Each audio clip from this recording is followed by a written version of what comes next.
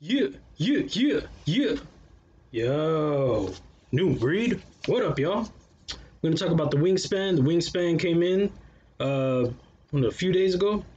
I did a video of the unboxing. It was crappy, so I just went live and talked about it for a little bit. You can go back and check out the live. It's my last live stream. Well, before tomorrow, the 20. What's tomorrow? What is tomorrow? The 7th, September 7th. So the stream before that one, it's a short stream. I think it was about 30, 45 minutes.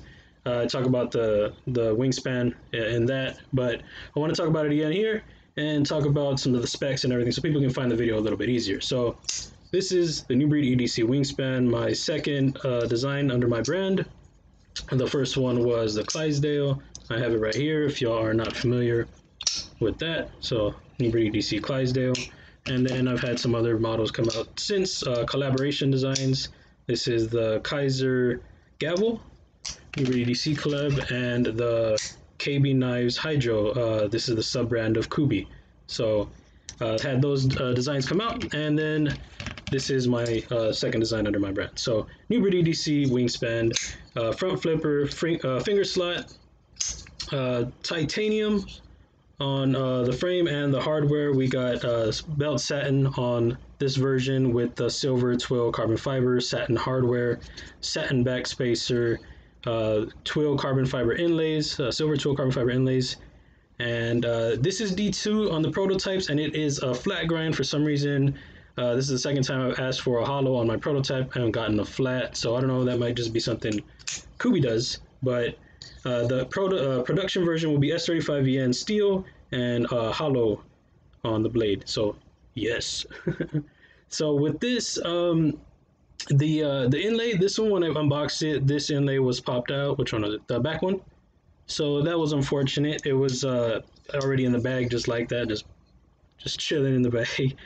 But I super glued it back in. You can see that right there. I was trying to clean it up right now. I actually dropped it when I started the video. I was like, oh no! So it popped out again.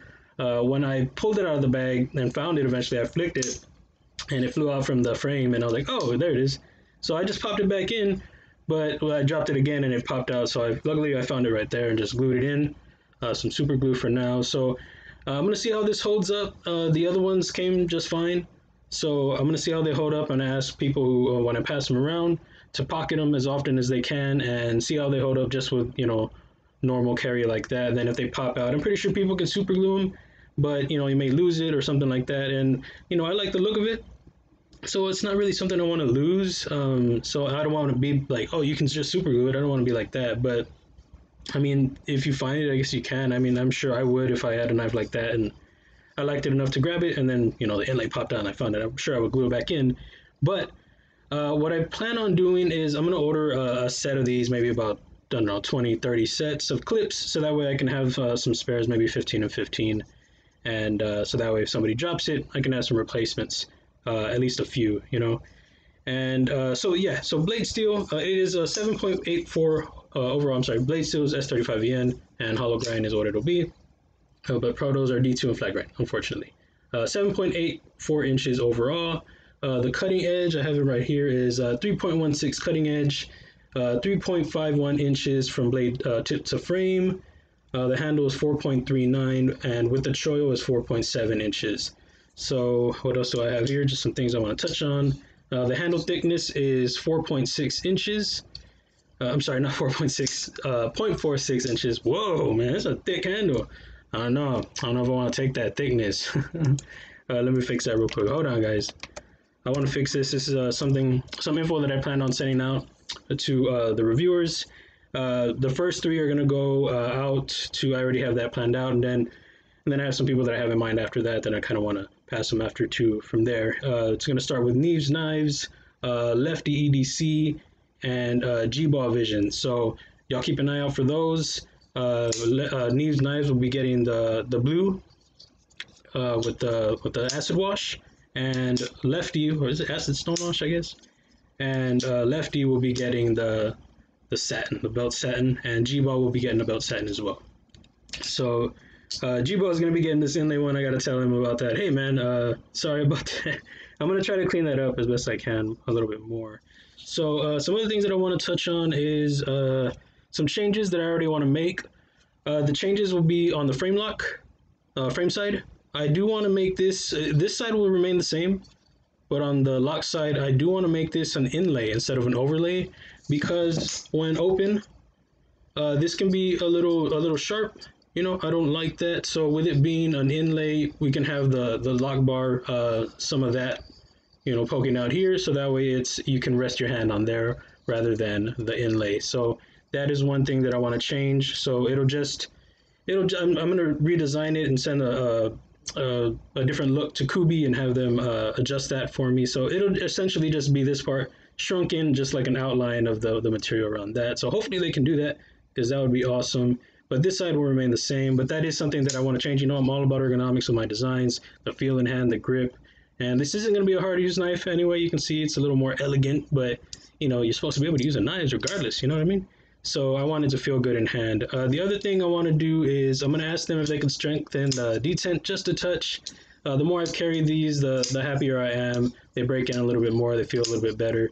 And you do have to have, you know, some, you know, a little bit lighter, but I don't want it to be terribly light, but you do need a little bit lighter for the front flipper to function, you know, function well. You don't want it to be super hard, but you don't want it to be super light so it just flops out. It sounds awful or anything like that.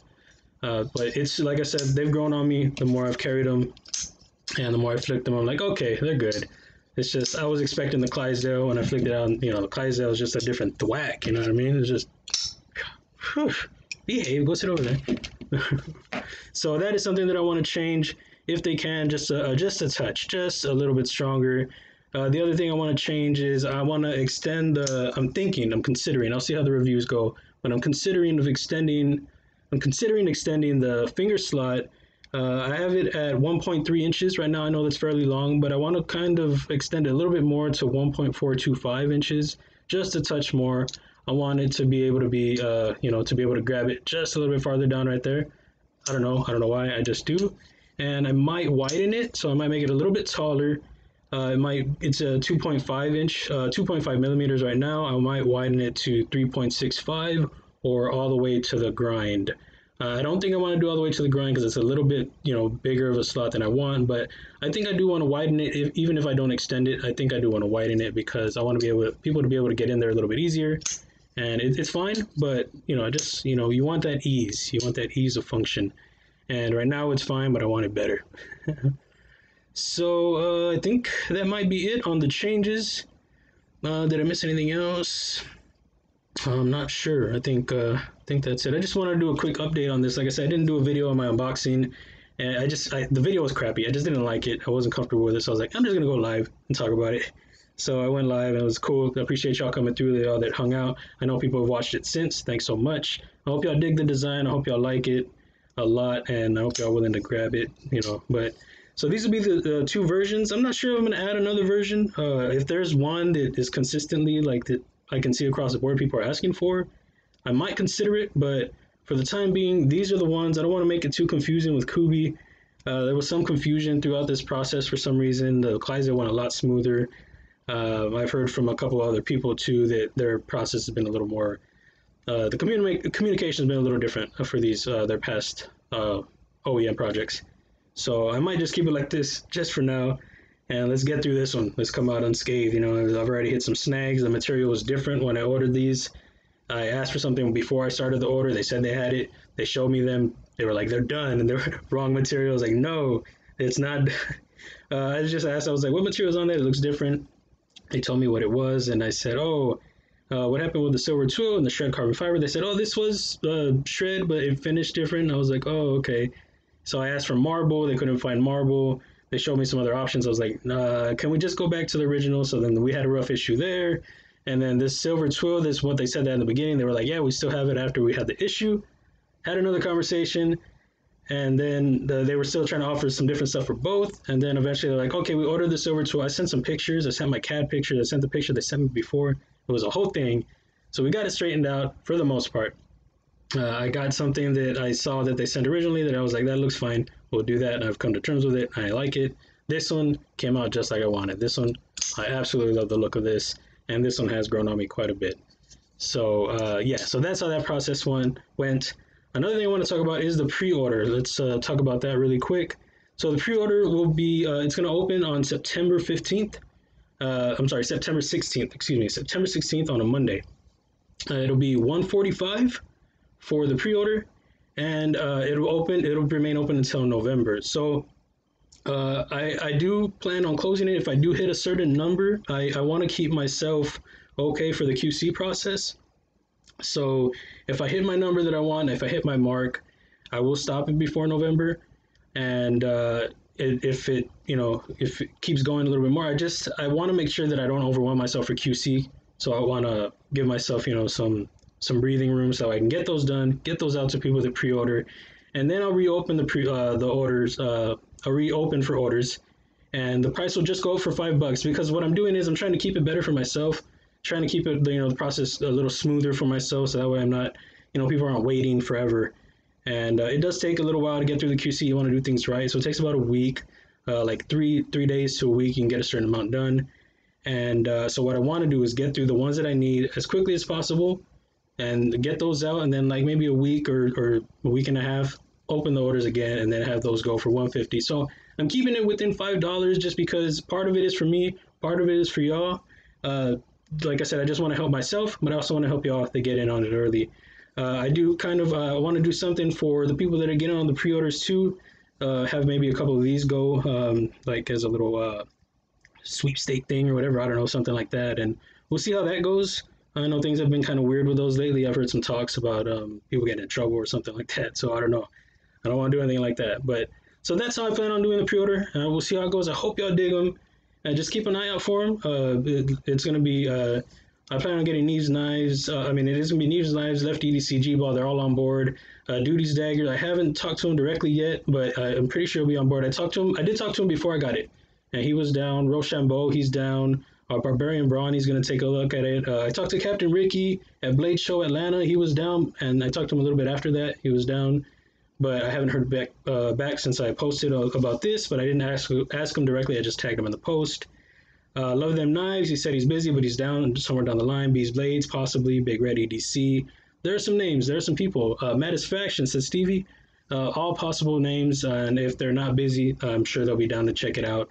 And I'm excited, so y'all keep an eye out for them. I hope y'all dig them. I like I said, when I opened the box, I was like, it's just I was expecting the Clydesdale, expecting that crazy blade, but crazy action, but that blade is just, it's heavier on the Clydesdale. And also, one thing that I want to say is the stop pin is different. It is designed different. This is an internal, so it's actually on the blade, and this is an external. It is in the frame. So I'm sure that plays a part in how the sound is and how the action the way it thwacks. You know what I mean? So anyway, a lot of stuff I'm cramming in this video. Like I said, I hope y'all dig the design. I put a lot of effort into this, and the wingspan looked a bit different before, and I made some changes and stepped it up because I wanted it to stand out. I wanted to separate. As I was working on my CAD work and my design as I developed, I was like, I think I can do better on these. So I actually redesigned these a little bit, and I'm happy with them, y'all. I really am. And we got through it with the effort, with the process with Kubey, and we'll do it again if the the pre-orders go well, and get these ready to go. So like I said, I don't know if I said that. 4 to 5 months for after pre-order, after the pre-order stops, 4 to 5 months, and that is just for me. I'm extending it so that way I don't have y'all waiting.